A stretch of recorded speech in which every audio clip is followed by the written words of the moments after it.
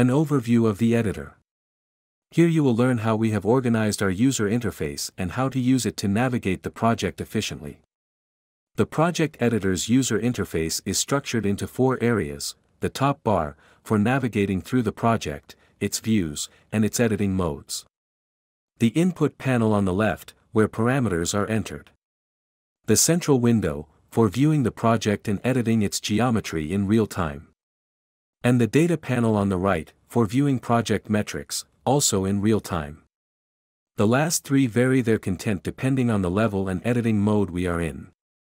For example, if we are at the residential unit level in auto mode, the central window will display the floor plan of the apartment, the input panel will have different design options to configure the flat layout, and the data panel will show the area schedule, metrics for that specific flat, and its cost estimate.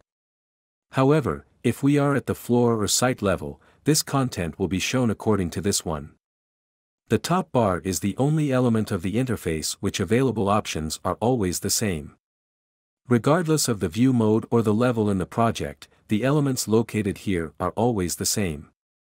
Here you can find the tools necessary to navigate through the project, its view modes, and its editing modes.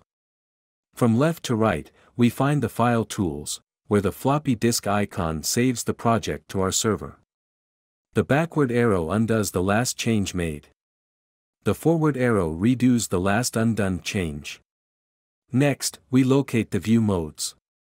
Plans, to work on the project's 2D floor plans. Model, to work on and visualize the project in 3D. And Cost, to work on the budget. Following that is the navigation bar, which is the main tool for moving around the project. Additionally, it works more or less the same in any view mode. It has 5 levels. The root level is the project's own name and takes us to the site view if we are in plans or model view mode. However, if we are in cost view mode, it takes us to the budget summary detailing the ratios and indirect construction costs. Next is the site level, where we work with the set of buildings on the plot. It is divided into above grade, where the building is created and edited, and below grade, where the basement and its circulation are created and edited, optimizing its efficiency. Next is the building level, which indicates which building of the project we are viewing. In model view mode, it takes us to the 3D view of the building. However, in plans view mode, it will default to the typical floor plan view of the building. In cost view mode, it takes us to the budget of that specific building. Next is the floor level, it takes us to the view of the selected floor of the building we are in. Finally, the apartment level, it takes us to the view of the selected unit within the floor and building we are in. At the beginning, we will primarily use the navigation bar to navigate through the project. Later on, we will use the above grade and below grade views to directly access the buildings by clicking on them, as well as the building views to enter the units directly by clicking on them. We can go back up a level using the upward arrow located just before the navigation bar. Additionally, we can easily switch between buildings, floors, or units using the navigation bar itself. The navigation bar works similarly to a web page or the Windows Explorer because our project is also a data structure. There are 4 editing modes: auto, assisted, manual, and view. However, the first 2 are grouped under the first button, auto, and are characterized by being AI-assisted modes that help us generate parts of the design. The editing modes are associated with the project's realization phases, and we should progress from auto mode to manual mode, that is, we progress from the global to the specific.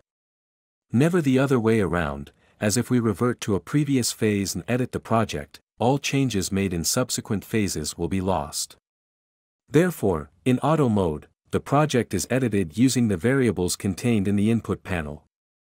In assisted mode, which is within the auto button, we edit the project's geometry, being able to change specific elements ourselves. These types of changes are always made in the central window. We can perform 2 types of interactions: contour edits. Here, we modify the contours of the units or the position of the core. The AI reacts to our changes by adjusting the interior layout of the units we've altered. And, of course, it will do so using the unit sizing criteria we provide. And the second types of interaction is the configuration through the contextual menu.